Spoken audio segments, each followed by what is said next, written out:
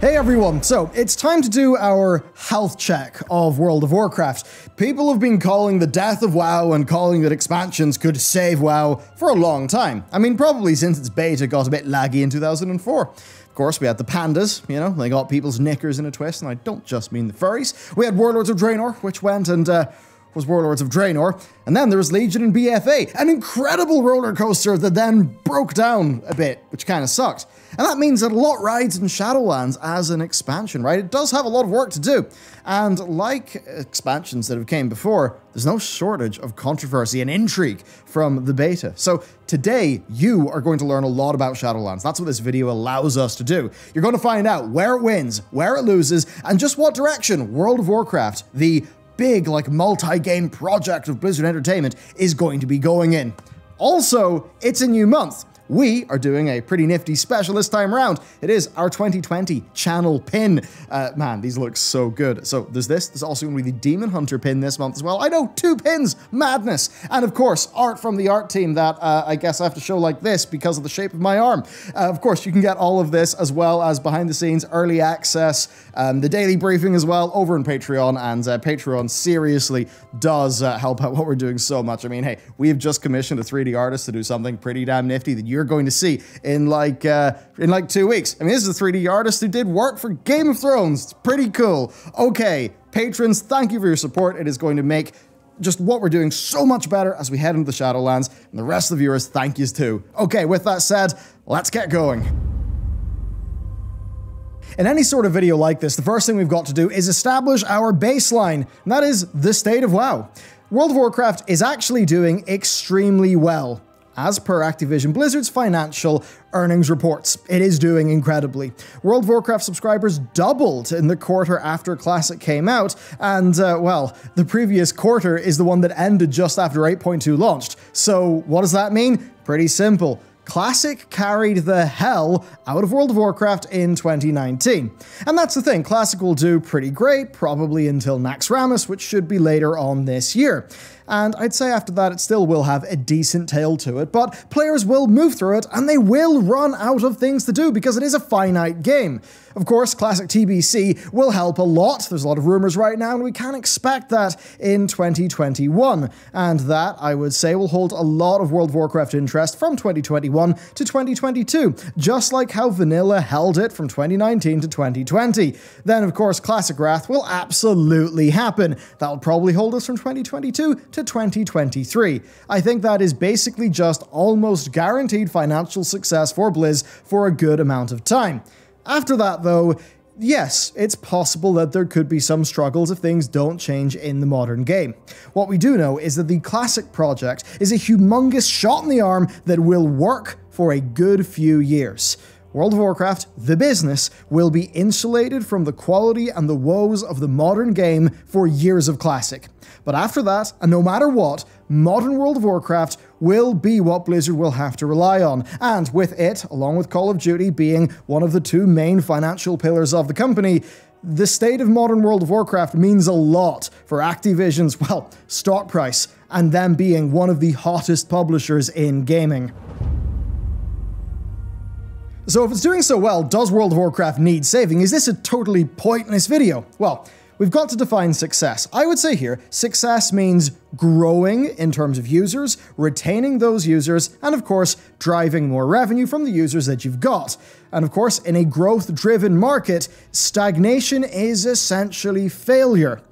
Warlords of Draenor damaged World of Warcraft. We actually made a video, the last one in this now 2-part series of WoW being saved. We made that in Legion beta. And Legion pretty much did do that. It was a dire state for World of Warcraft at the end of WoD, but Legion got people back. WoD, of course, wasn't just a letdown, it was a heavily marketed letdown, and that meant that people knew. So with Classic helping out, WoW is going to do just fine as long as it does not have a complete disaster. Modern may need saving for the sake of its own players, but for the next few years, I think that is basically it. So, does World of Warcraft need saving? Well, games live or die by their reputation, and modern WoW's reputation, I think, does need saving. There is a lot of good, there is a lot of bad, and I think that is a little bit of the problem. It is a surprisingly controversial game, a game that I think makes stumbles that it really shouldn't. And long term for Blizzard, what they need to do is they need to convert classic fans into modern fans. If they don't do that, then Blizzard's most profitable intellectual property will face risk. And that is the challenge of Ian Hazzikostas' development team.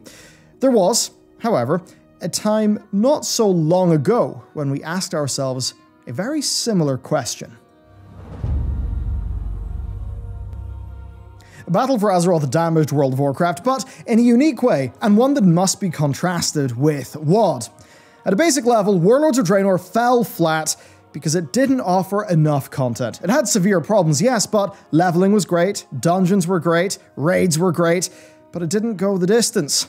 Month 1 was fine. Yes, there was a lot to do, and sure, garrisons isolated players and didn't really live up to their promise, but people still had plenty to do. But that month ended. Patch 6.1 then came along, and it added almost no content of note. Patch 6.2 added an okay zone and a pretty good raid, and that was essentially it.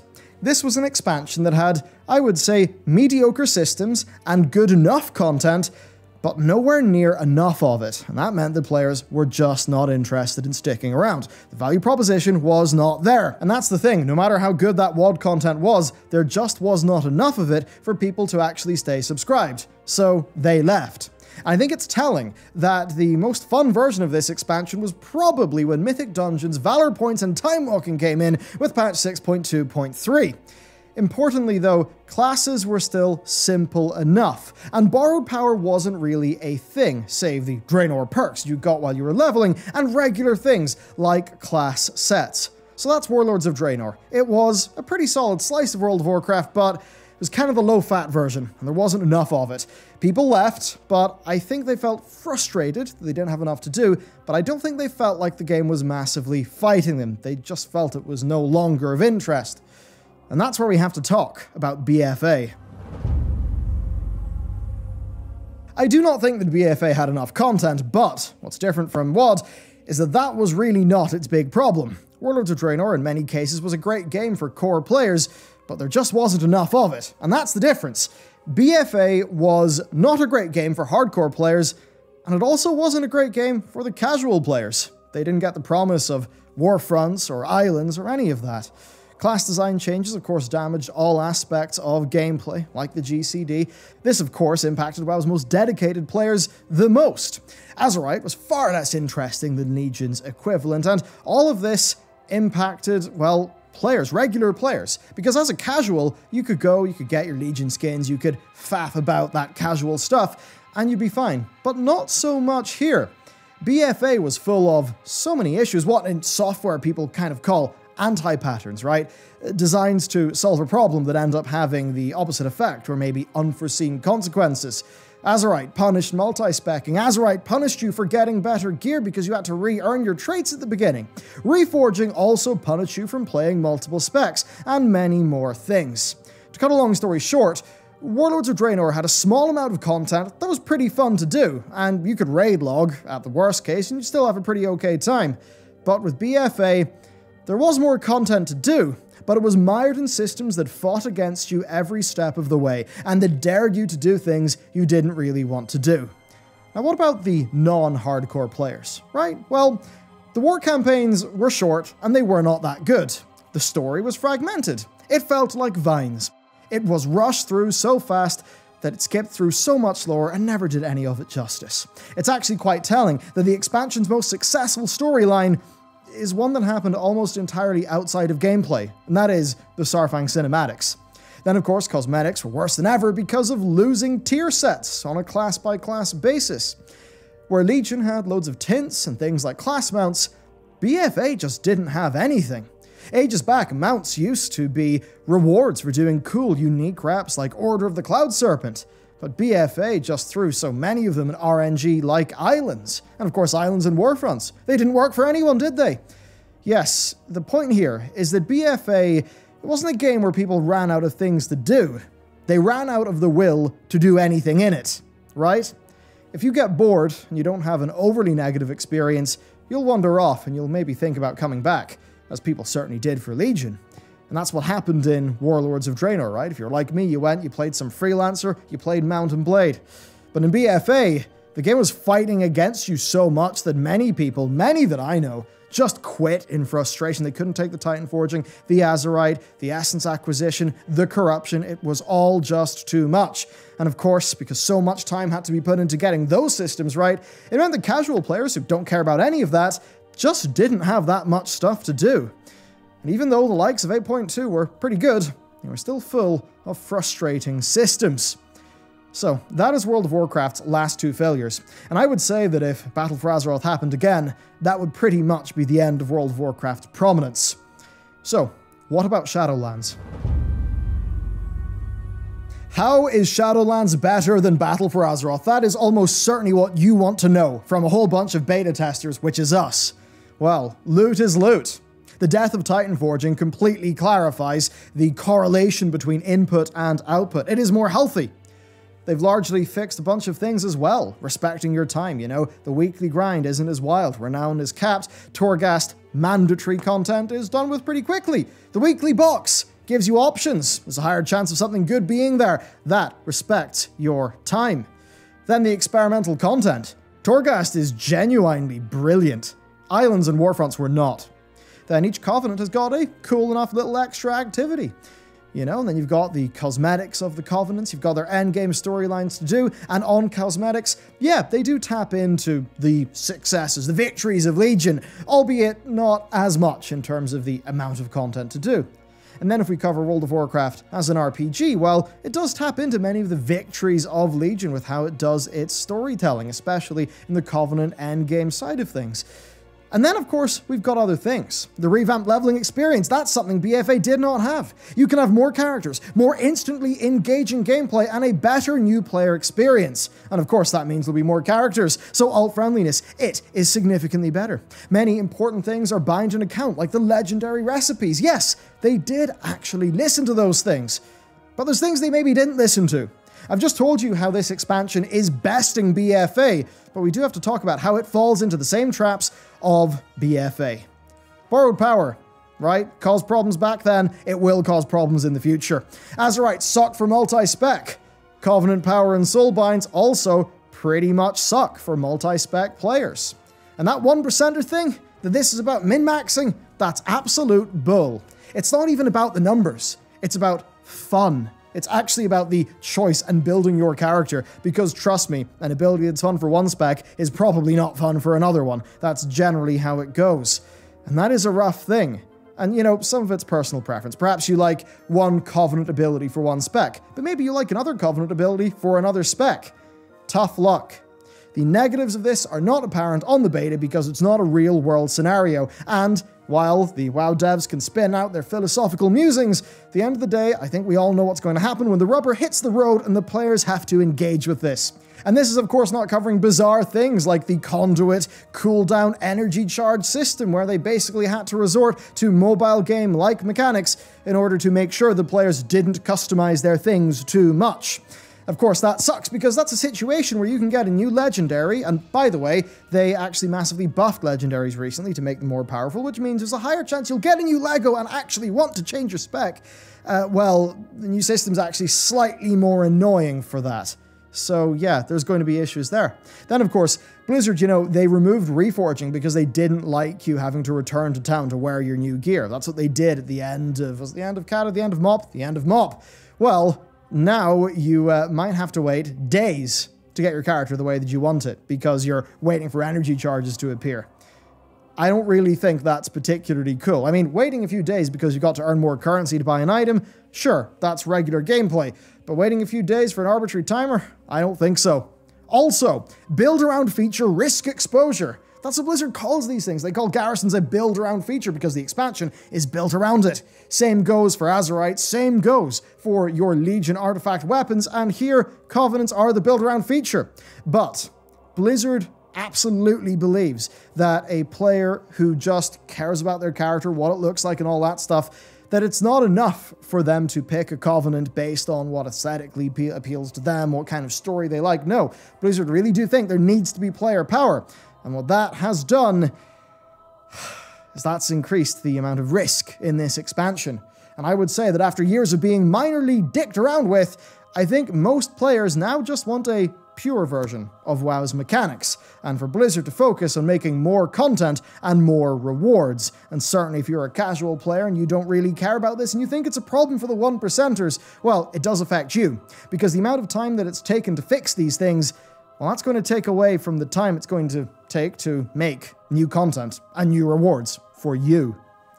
Let's talk about this for the 50th percenter, your average player bang in the middle. Well, Shadowlands will repeat mistakes that led to a lot of top-end player frustrations in the past. Why? Well, these mistakes all stem from Blizzard learning the wrong lessons from Legion. Legion was great sometimes, but it did have many problems, and many of those were actually called out by us beta testers back then too. Legion Legendary acquisition was a humongous problem if you cared about performance or multi-specking, and the same goes for parts of the artifact weapon progression. I mean, come on, they had people in Mauve Souls 3-chest runs for countless amounts of time. Now, Legion survived these problems though, right? We've said so far in this video that it actually reversed the trend for WoW. Yeah, why is that? Well, it was fun for the average player who didn't care about those things. Legion had its strengths. And that's where I feel a bit better about Shadowlands, because it taps into both a few of Legion's strengths and also a few of it and BFA's weaknesses. But it absolutely does tap into the strengths of Legion, and that is a very good thing. There is quite a bit of new content to do. There are some big new systems to progress through, and there's genuine fun to be had for the cosmetic-driven players. They will have a bunch to do, plus it's pretty alt-friendly. The leveling systems will actually, well, they'll really unlock a lot of allied race gameplay because it will increase its accessibility, and that will drive a lot of playtime. It really does feel a bit lacking, I'll say, in comparison to the quantity of some of the unlockable cosmetics that Legion had, so I'd say that Shadowlands is more a mini Legion. Blizzard will absolutely need a content schedule that is far more aggressive than BFA. They will need that. And now that we've went through the last 3 expansions and this one, I think it's now time to answer the prime question of this video. At the top of this video, we defined WoW needing to be saved as a reversal of stagnation, diminishing, or negative PR, right? Negative spin, negative sentiment. And while Classic was great for the numbers, BFA absolutely put World of Warcraft into a state of decline. I think that is obvious. Shadowlands is immediately more exciting. We've talked about so many things. Weekly box, Titan Forging being gone, gear is gear, there are cosmetics to chase after, Blizzard has genuinely learned a bunch of lessons on player agency and alt-friendliness. Covenant power is still a problem, yes, but hey, Legion grew WoW even though it had severe problems at the top end. Shadowlands, I'd say, fights with you less than BFA did, and that is a big thing. And leveling, that cannot be overstated. Here's the thing I haven't said thus far. The leveling changes will alone, what they will do is they will increase World of Warcraft's new player conversion rate. And this improves World of Warcraft's unit economics. And yep, we're going to treat WoW like, I don't know, it's the business model of a SaaS platform. That's a bit of a weird thing to do, but it actually does matter for companies like Blizz. And this is why we need to talk about World of Warcraft's unit economics. This is the sort of thing that's not talked about enough, but it matters massively. It's the kind of spreadsheety bean counting that us, as players who talk about actually playing the game, that we don't really run into, but it matters, right? What is unit economics? Well, to basically explain this to you, okay? Blizzard spends money on advertising. The more players that they can get who actually stick with the game per dollar of advertising spent, the better, right? Now, if the new player experience and the leveling process of World of Warcraft is better, then that will mean that Blizzard's cost to get one retained player into World of Warcraft will decrease. And that's basically the thing. Companies like Blizzard pump absolute masses of money into marketing, and this leveling change alone totally changes the game there. So with all that said, will it save WoW? Well, if by save we mean reverse a decline, reverse a stagnation, then I'm going to say partially. I think it's going to move it in the right direction, I'll tell you that much. Top-end World of Warcraft will still suffer. But in fairness, those guys have suffered in some way since Legion, right? So that's still going to happen. But there's a bit of a difference. There's fun aspirational stuff to do outside of that, right? For those who don't care about that top-end player stuff, yeah, I think that this genuinely will be a superior experience to Battle for Azeroth. Of course, save bugs, problems, things that arise at launch that I obviously cannot predict right now, even though the beta is pretty buggy at times. I mean, for me, Torghast, that's a game within a game. That is reason enough to get into this expansion, especially because I know that I can get loads more characters up, and that each one of those characters, when it goes into Torghast, will get a whole unique set of cool things to do. That's pretty damn exciting. That's going to drive a lot of gameplay, at least for people like me. And then, of course, what I said about the new player experience, increasing the effectiveness of Blizzard's marketing spend, that cannot be overstated. This is vital. You will not see it that much, but I think it will just be sitting there silently going boom and really growing the base end of the game. So if 10.0 can repeat the wins of Shadowlands, right? And the wins of Legion, the expansion after this one.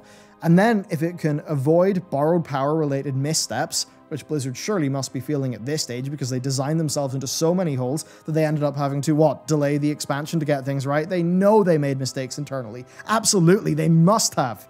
So because of all that, if we've got a 10.0 that actually doubles down on the wins we've seen so far in 9.0, but moves away from the obvious issues, then we could be in a far better situation. For now, though, borrowed power mistakes have actually occurred. That does suck, but outside of that, Blizzard are doing a better job with content in World of Warcraft than they were during Battle for Azeroth.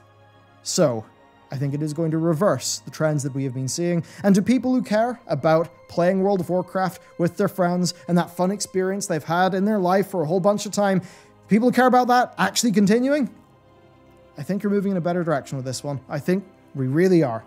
There you go. That's what I think is basically going on here. Yeah, you know, I don't think this is as good as Legion. I think it won't be as fun as Legion for a whole bunch of people, but I think it's going to be net positive. So there you go. By the definition I said at the start of this video, that is kind of saving WoW. That's reversing stagnation. And that's the thing that's going to matter to Blizzard because they need to get this right. And if by the time these sort of classic, it's like a shot of steroids, TBC, Wrath, by the time that those run out, if Blizzard can manage to keep on doubling down on the strengths that we've noticed in Legion and a little bit in Shadowlands, and then they move away from those downsides, then we could be in a genuinely incredible space. I do think it's sad that it's taken this team so long to learn lessons that people have basically been preaching to them for 5 years now, but that's where we are. Okay, that's it. That's my thoughts from all of my time analyzing World of Warcraft and, of course, being in the Shadowlands beta. Tell me what you think. If you're a beta tester, I absolutely want to know where you think this one's going to be sort of going. So thank you very much for watching. And with that said, I will see you next time.